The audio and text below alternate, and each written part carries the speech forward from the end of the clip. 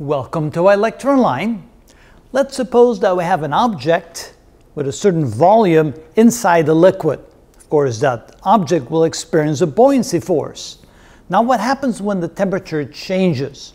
Well, first of all, when the temperature changes, let's say the temperature increases, then the volume of the object will increase. And of course, if the volume of the object increases, it will displace more fluid, and therefore the buoyancy force will go up. But at the same time, when the temperature increases, the temperature of the liquid will also increase, and so therefore the density of the liquid will decrease as the liquid expands, which causes there to be less of a buoyancy force. So the question now is, if we have an object that has the linear coefficient of expansion alpha, and it's inside a liquid that has a volume coefficient of expansion beta, we need to show that the differential of the buoyancy force, the change in the buoyancy force, is going to be equal to the initial volume times the initial density, of course that's the initial volume of the object, the initial density of the liquid, times G times 3 alpha minus beta times the differential in the temperature. All right, so how do we do that? Well, first we want to start with the concept that we've shown in the previous video, that the change in the density is equal to the initial density times the volume coefficient of expansion times the change in the temperature, with of course a negative sign there, because as the temperature goes up, the density goes down. And we know that the buoyancy force is equal to the density times the volume times G, where the density is the density of the liquid, the volume is the volume of the object. G, of course, is the acceleration due to gravity. So how do we prove that equation? Well, first of all, let's start with the buoyancy force, and now let's take the derivative of that buoyancy force with respect to the temperature.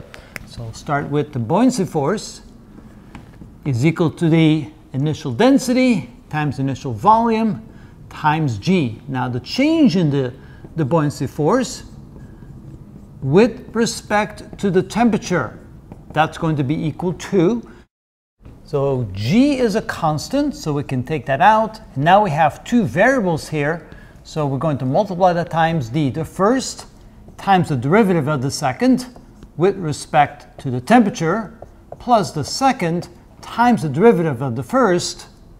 Whoop, I need the derivative symbol. Forgot my symbol. There we go.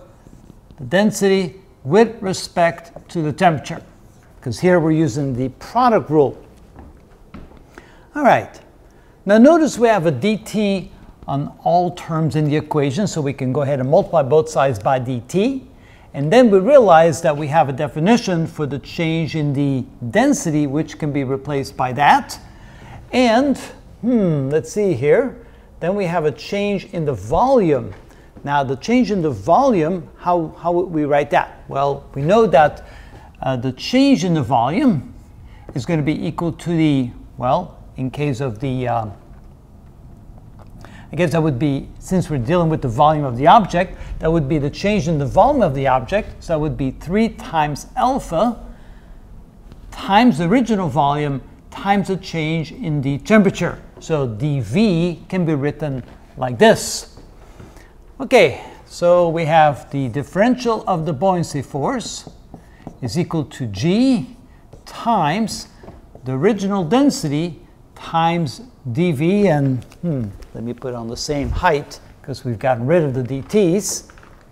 So we write it this first, so dV plus V initial times the density, like this, and now let's replace what dV is equal to. Of course, that would be the original volume like this.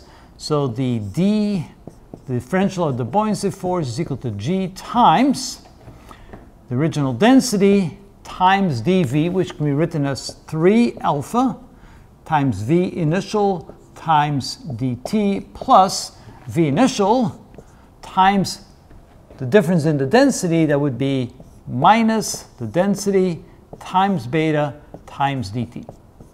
Like this, and I need to close my bracket. Now let's collect common terms.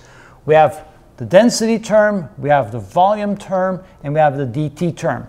So then we can say that the differential of the buoyancy force, the change in the buoyancy force, is going to be equal to G times density times volume, multiply times, here we have a 3 alpha, there we have a minus beta, and I guess I need a bracket, times the change in the temperature, and I believe that is the equation we're trying to prove.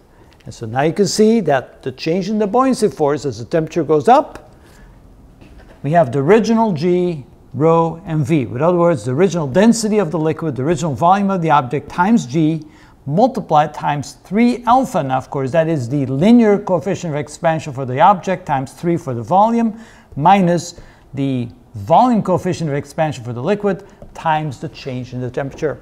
And that is how that's done.